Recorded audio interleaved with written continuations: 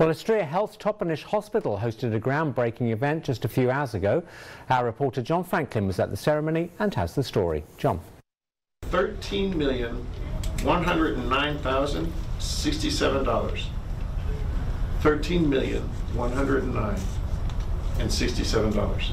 That's how much money was acquired for the Astria Toppenish Hospital's behavioral health unit expansion. We will expand from 15 beds to 29 beds, and we will be able to renovate our 15-bed unit that was built in the 1960s. It was a great effort, but we were only able to put minimal remodel and renovations into that unit, so greatly needed.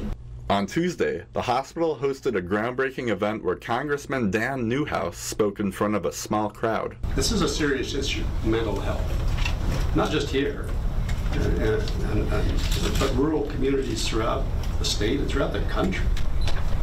So this is truly something that is needed. Well, she was not there. Senator Maria Cantwell sent one of her staff members to read a letter on her behalf. Thriving rural communities need healthcare delivery systems that don't require local patients to travel long distances or be stuck on wait lists. Increasing capacity at Astria Toppenish Hospital will enable more care for behavioral health patients and allow Astria to better serve our state's agricultural workers, members of the Yakima Nation, and lower Yakima Valley residents. A Yakima County Commissioner also spoke on how this is needed in the area. This is a great opportunity, not just for this hospital, but for the county in general. We have a great need for additional capacity for behavioral health care in this county.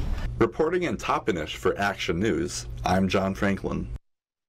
Thanks so much, John. And hospital staff say that the expansion will be able to help an additional 157 psychiatric patients annually.